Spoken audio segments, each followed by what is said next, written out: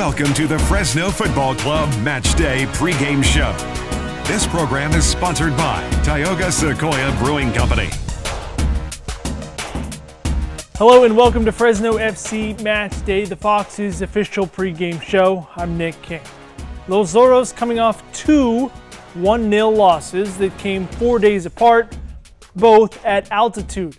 Saturday was at Colorado Springs Switchbacks FC. Tuesday, it was at Real Monarchs SLC. That game in Salt Lake, we had some issues with the USL video feed, so the highlights here are a little limited, but you'll see the Real Monarchs SLC goal. That's in the 8th minute. And at the end, you'll see a play involving Alex Cooper that came just before the final whistle, and it had Adam Smith furious there was no penalty. Here's a look now at the key moments. Joseph Dickerson, center referee for tonight's match, blows his whistle, and we are underway here at Zions Bank Stadium. Brody will cut in. Looking forward to Hoffman. He gets the return pass. Brody inside the 18. Brody shot and a goal! Andrew Brody puts the Monarchs ahead in the 8th minute of play. Ben Skeletor strikes. What an unbelievable play by Andrew Brody. Gets the ball out of the wing. It gets switched to the left. Is entering a game in a situation like that. Shot and a good opportunity for Johnson. Pings the crossbar and goes up and over. Some things more handsy go. Ball forward, Sparrow comes out, takes a punch. Renato still down on the ground, shot just wide. Hernandez has the overlapping run. He'll take it himself, shot, parried away, still inside the 18, and no one's home. It's Hoffman inside the 18. Hoffman, shot, takes a deflection wide. Great ball in.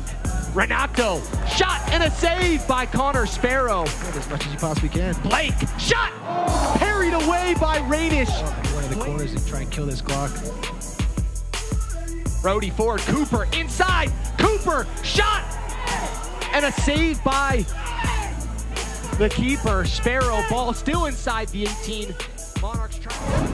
A new feature now, the stop of the week. No replay angles on this guy, but Fox's keeper Kyle Rainish had a real nice save Tuesday evening. Hernandez has the overlapping run. He'll take it himself. Shot! Parried away, still inside the 18, and no one's home. The overlapping run. He'll take it himself. Shot! Parried away, still inside the 18. Now Sacramento looking to push it forward. Iwasa comes back for it from Paul. Matiasic to his right.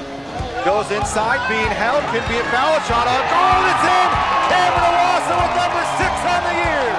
Oh my God, Cameron Iwasa made that look so easy. 27th minute. Van Avik. Off the crossbar and in, and it's 1-0, Reno, 1868. Attacking spot in the center of the field. Here's another overlapping run. It's Reed again who's on the move. Reed inside the 18, left-footed strike, and it's a hat trick for number 30 for Ottawa. It says it's a free kick for the Swope Park Rangers. Take it short. Sanovic on his left! Seth Sanovic! One from the left, one from the right, one right down the middle. Here comes Malcolm, takes a shot, and he scores! Shane Malcolm off the free kick!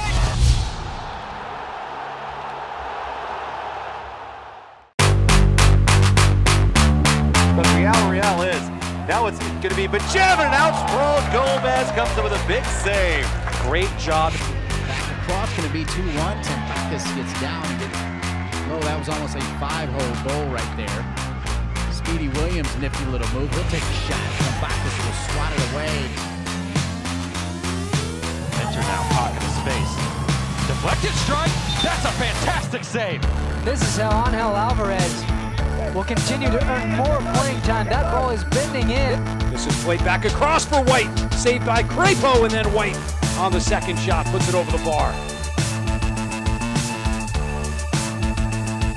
Assistant coach before that. The header, wide, and a brilliant save from Serta. Right place, right time.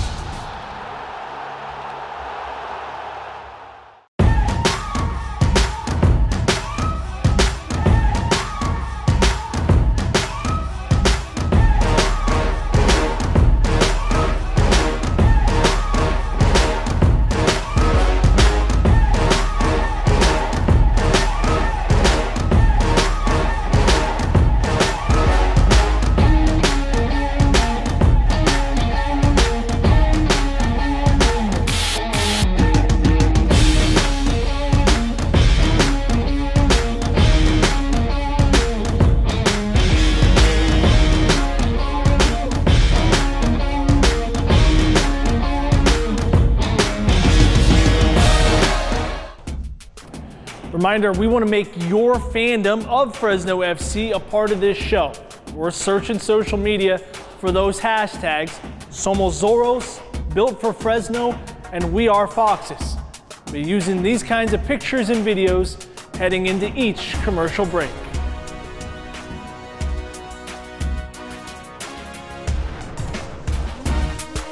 The Fresno Football Club Match Day pregame show will be right back after these short messages.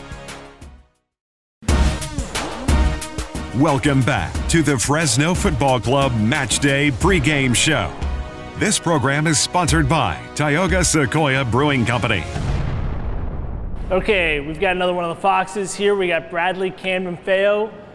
Bradley, you grew up in France and Canada, and France and Canada. Yeah. Can you tell me a little bit about your childhood and your earliest soccer memories? My childhood, yeah, we moved between France and Canada a couple times. And I've always played soccer since I remember anything. I've always wanted to play. So at recess or like with my dad, or even my mom, I tried to get my mom in the goal, shoot on her. Like any chance I had, I would try to play. So yeah. Why do you think you love it so much? I don't know. I get this feeling, you know, when we win a game or score a goal or something that you want to try, it comes off. You can't describe it. There's just this feeling that only comes from playing soccer. I guess that's what I'm after. Just only that feeling, you know. That's one of the best feelings ever. And so you were in Canada and then you went to college here in the States, yeah. Went to UNLV, right? Yeah. What led to that decision? How did you get to the States? Actually, my first year I went to a NAIA school in Indiana. Then I wanted more of a challenge, so I transferred to UNLV just to play at a higher level, to play Division I. And ended up working good because we won conference, we went to national. So yeah, I don't regret the decision at all. So it was a very good 3 years. Have you enjoyed staying in the United States and playing here? Yeah, I've enjoyed it. It's very, very different, almost like opposite sometimes to France, but so far it's been good. I've met a lot of good people. I've traveled a lot, so it's been a good experience. Can you explain what some of those differences are between France and the United States? The first is the food. Oh, it's so much better.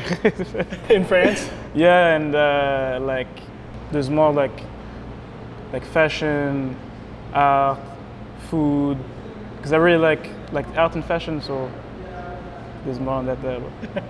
So if we're going out to eat then in France, or someone's making a nice meal in France, what's your favorite? What are you craving? First thing, for sure, I eat the bread. Bread, oil, some spices. Then me, I really like pizza. So I get myself a pizza, thin crust, in the oven. A little dessert, maybe coffee, I'm good.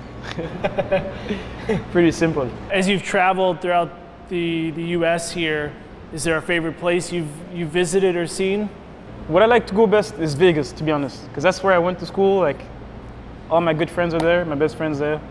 So, and they have sushi buffet. So, I guess it will be Vegas. Not for the drinking, but just the sushi buffet. Yeah, the buffet and my friends. You guys have players on this team from all around the world. Yeah. Who do you like talking to the most? Who do you think has kind of a really interesting backstory or life story? Wow, there's a lot. Obviously, Kafa is from Argentina. I lived in Spain. We have the old guys like JJ is from England. I have my friend Zach here. He's from Canada. So and we have common friends as well. So we have a bunch of people. Like we have my roommate Raheem. He's from Ghana. Like anytime you talk to people, they have different stories, and it's cool because we're all from even Mexico. We have so many different backgrounds, and we have different ways of thinking of stuff, different ways of seeing stuff, and it's very, very cool. I learned a lot just from my teammates. What would you say is one thing that you've learned that's really stuck with you?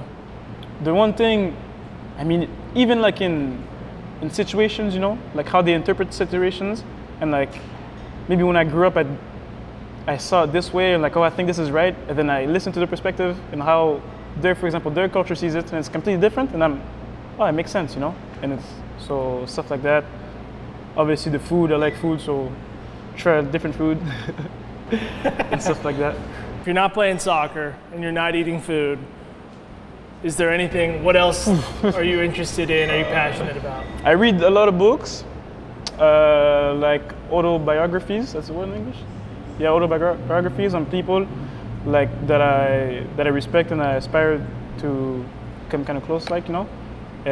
So I read books, I go on walks, I like to walk a lot, shopping, or check out like my clothes, you know, on the fashion websites and stuff like this. So, and I call home a lot. Also, I'm on the phone a lot. Yeah, I call home a lot. So those are things. Not too crazy. What are your 3 favorite autobiographies you've read, or your very favorite? Didier Drogba is, for me, one of the best one I've read because, like, a lot of his stories I could relate to. Rio Ferdinand as well is very good. I read Zlatan's that I liked a lot as well. That was very nice. What else I read? Vardy's was, I wouldn't say I could relate so much to Vardy, I mean, but I think it was very inspiring the way how he just pulled through, you know, he came from so low and he went so high, so I think that was very inspiring. I read Ferguson's as well. It was not as I wouldn't say if it inspired me, but I learned a lot. And you know, when you see players at that stage, you want to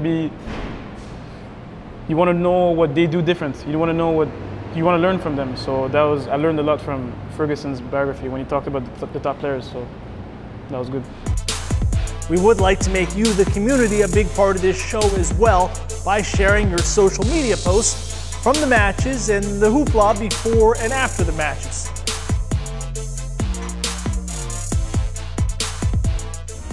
The Fresno Football Club Match Day pregame show will be right back after these short messages. Welcome back to the Fresno Football Club Match Day pregame show. This program is sponsored by Tioga Sequoia Brewing Company. Okay, joined now by Fox's head coach Adam Smith. Adam, we didn't really get to see much of Tuesday's game in Salt Lake, with the league's video feed not quite working. Can you give us an idea of how that went?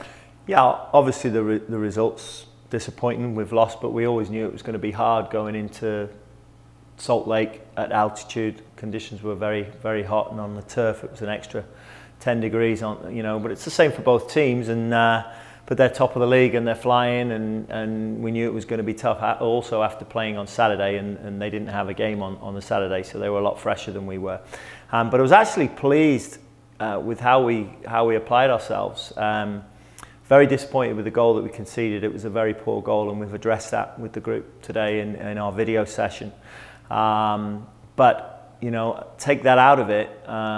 Kyle had a few saves to make during the game and did very well, but their goalkeeper had saves to make as well. And we had some chances early on that we didn't execute, and we had chances in the second half as well. We actually came out, you know, in good spirits in the second half, and on the ball we did a good job. It was off the ball we needed to be better, but with the ball we did quite well. We had an absolute blatant penalty decision that wasn't given at the very end. Alex Cooper was rugby tackled by the goalkeeper. And I don't know how the referees have missed it, but that's going to happen, unfortunately. It's the sad side of things. There's no VAR at our level. Otherwise, we'd have come away with a 1-1 draw if we'd have had the VAR. So, Saturday's game at Colorado Springs was also 1-0. That one may be a little bit different. That one, you probably felt like, especially with chances early, that you guys should have been in the lead most of that game. Yeah, that's probably the most frustrated I've been all season, if I'm honest. Even looking back at, you know, the last time we played Sacramento, my old team, the games where we've conceded late goals, and you know, all those things that have happened, games where teams been down to 10 men and we haven't been able to sort of capitalise. Out of all of those games, Saturday was the most frustrating, and I let the players know that because the game should have been over at half time. I didn't fear Colorado. I think they feared us more than my players were worried about playing them. The only thing we were concerned about was, again, the travel and the conditions with the altitude and everything. But you know, it's always difficult when you're not used to training in those conditions. but we applied ourselves fantastically well, and should have been 2-0 at half-time without a doubt. And even in the second half, we missed a couple of very easy chances, and that should have wrapped the game up. And it should have been a 3-0 game, and we'd have been going into Salt Lake, you know, with more confidence. And you know, we would look at the road trip, and if we'd have got 3 points out of it, we'd be extremely happy. But we didn't, and so that's why I'm frustrated. And we have to do better when we get gifted opportunities like we did, and not capitalise on them. So it's really disappointing, that game. Can't change it now. Can't do anything about it other than try and put it right on Saturday.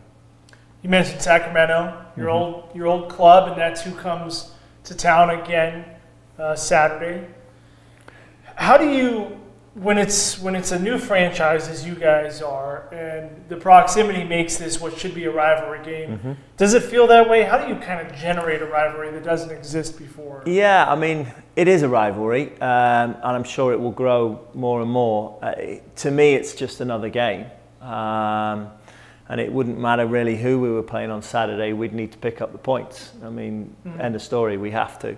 But I think, you know, I think we were too nice when Sacramento came into town last time.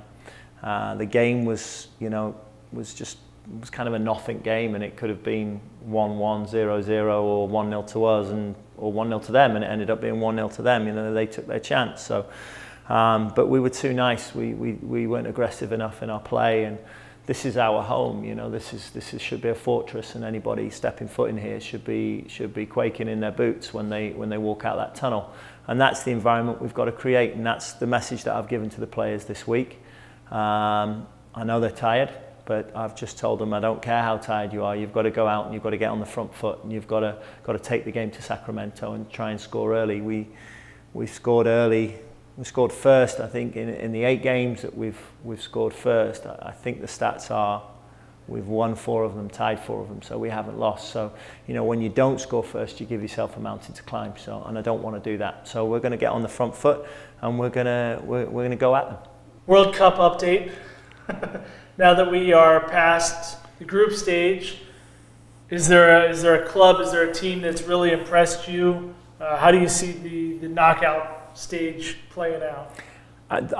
Impressed and surprised is England. I mean, I know that yesterday's game they lost, but it's actually done them a favour with the way the groups have panned out, and they made 8 changes. So, you know, I don't think they were overly worried about yesterday's result. They just wanted to compete. It's nice to keep some momentum going, though. But the way they've come out in both the other group games, in the first half, the way they've applied themselves and come out the blocks is probably the most exciting I've seen any England team in a long, long time. So I'm pleased, and it's nice to see Germany bow out. I would like to have seen Argentina go, and France, and all these big teams, you know, big countries go out as well, and, you know, with some surprise exit. But you can't have everything. But I'm, you know, proud with the English team at the moment. We got our faces painted yesterday, and went down the pub and watched the game and cheered them on. So hopefully we'll be able to have a few more games like that this World Cup. You're doing that here in Fresno? Yeah, with the family. We got in the spirit of things. My son got his full England kit on, and my daughter had an England t-shirt on, and got their faces painted with little crosses of St. George's on their face, and we got into the spirit of things.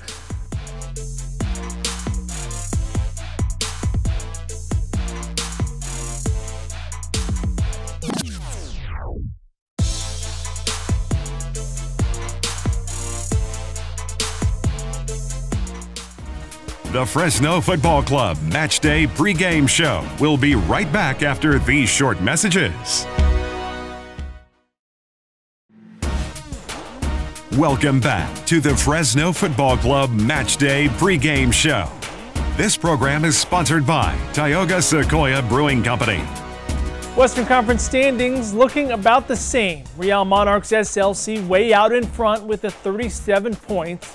Tonight's opponent, Sacramento Republic FC, in 3rd, but coming off a draw and a loss. Fresno FC still holding down 11th with 19 points, 4 points back of 8th place and 3 clear of 12th. Upcoming schedule, tonight's game, the first of 4 straight here on CW59. Note, next Sunday at Portland Timbers 2, That's at 2 in the afternoon. Then home Saturday the 14th against Phoenix Rising FC before 11 days off, followed by a pair of road games in Oklahoma at OKC Energy FC and at Tulsa Roughnecks FC. And that is our show. Thanks for watching and enjoy tonight's game. Highway 99 Derby Part 2. Fresno FC looking to come out on the right side against Sacramento Republic FC this time around. Have I ever told you the legend of Los Zorros?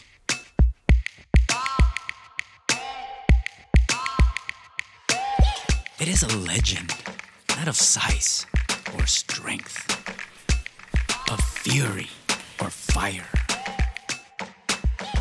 but one of speed, cunning, and of sheer will.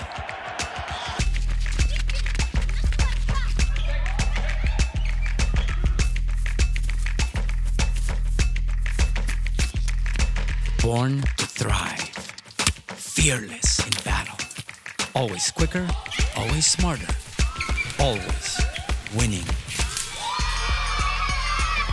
So tell me, do you have what it takes to become